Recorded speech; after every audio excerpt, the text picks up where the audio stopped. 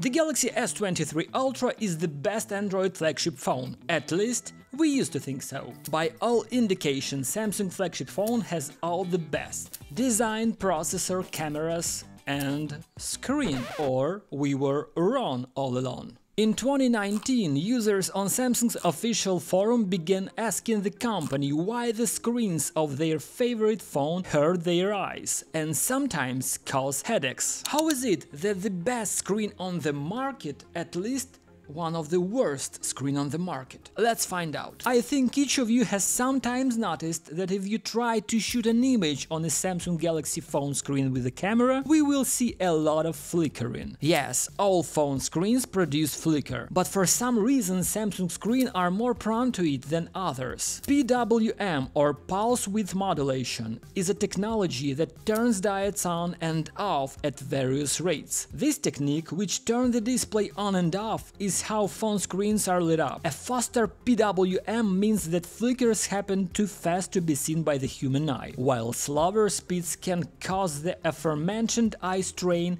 headaches, seizures and eye pain. You probably already guessed that PWM on the Galaxy S23 Ultra's phone is the lowest among the all flagship devices. Here is an example. The screen flicker frequency on the iPhone 14 Pro Max is 480 Hz. The flicker frequency of the Pixel 7 Pro is 240 Hz, and in the last Pixel 6 Pro was higher than 360 Hz. The Galaxy S23 Ultra also has a flicker frequency of 240 Hz, which is one of the worst indicators on the market. Why can the Galaxy S23 Ultra screen cause eye pain and fatigue? One user on Twitter gives a good explanation. Imagine that there is an electric fan in front of you. When its speed is low enough, you can see the blades of the fan turning one by one in front of your eyes. Your eyes will get tired, but after its speed becomes faster, you will not be able to see the fan blades. This problem applies to AMOLED screens. Smartphones with IPS screens do not have this disadvantage. But the difficulty is that these days it is almost impossible to find a smartphone with a good IPS screen. All manufacturers have switched to AMOLED and OLED screens. However, some Chinese manufacturers have managed to solve this problem. To understand how this happened,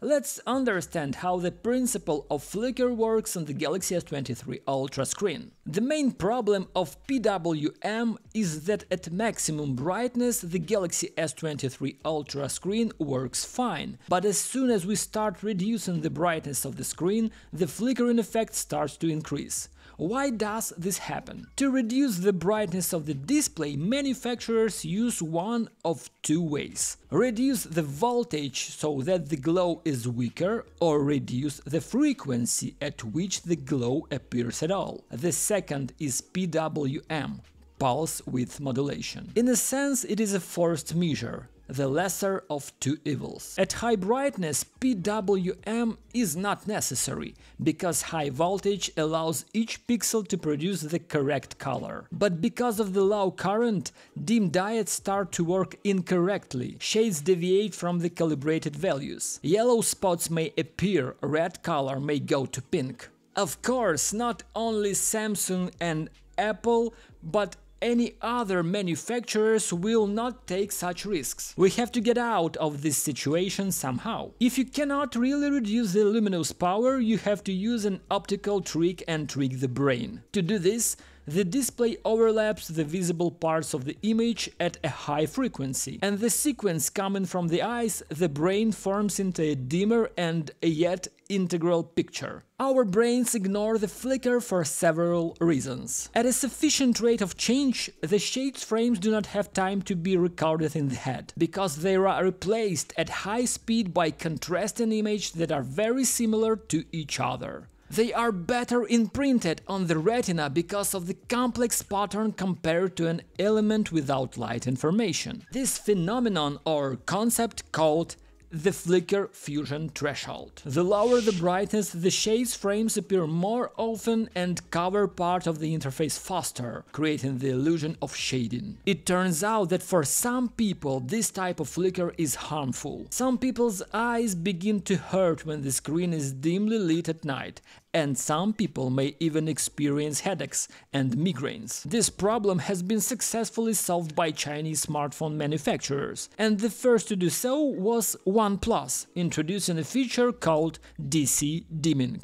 After activating the corresponding function, the increase of the brightness on the smartphone screen is not reduced by PWM, but by changing the voltage. DC dimming has a disadvantage: it strongly changes the color rendering on the screen. But because at low brightness values the colors are not so pronounced, the Chinese manufacturers considered it better than the possible harm to users' vision. But Samsung for some reason did not do this. So can the Galaxy S23 Ultra screen cause discomfort and headaches? Yes, it can. And as the reviews show, there are more and more such people. Why doesn't Samsung, which is the larger manufacturer of the screens, solve this problem? There are two reasons: economy and bureaucracy. Manufacturers use it because it helps keep costs down, allowing devices to sold at lower prices than they might cost otherwise. If you have a Galaxy S23 Ultra and it makes your eyes hurt, now you know why it happens. Unfortunately, there is no solution to solve this problem. Either use the smartphone only at maximum brightness, which is not very comfortable at night or in the evening, or change the device. Guys, thanks for watching, subscribe to our channel and don't miss a new video. Bye!